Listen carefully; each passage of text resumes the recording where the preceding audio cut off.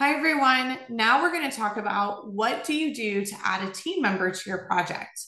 There are a lot of students that like to work in a team on their Science Day or Ohio STEP, our STEM Entrepreneurship Program projects.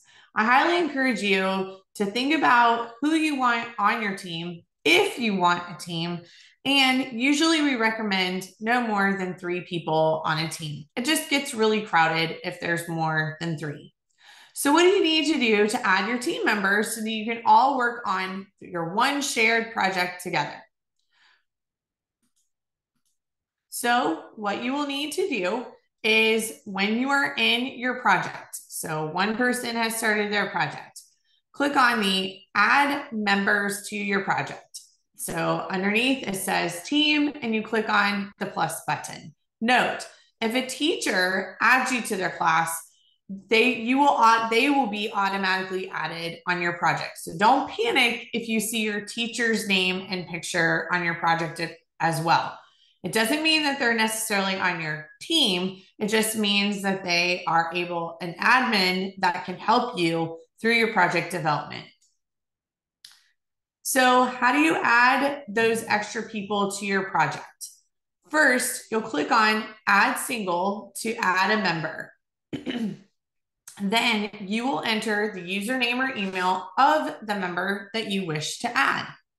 Once they show up, from the drop-down menu, you will click add as a teammate, and then you'll click save. If you add a non-teacher user or another teacher who hasn't been registered, then you will receive an error. If you add a mentor, eventually we're going to have mentors available for students. If you add a mentor who has not been registered, then you'll receive an error.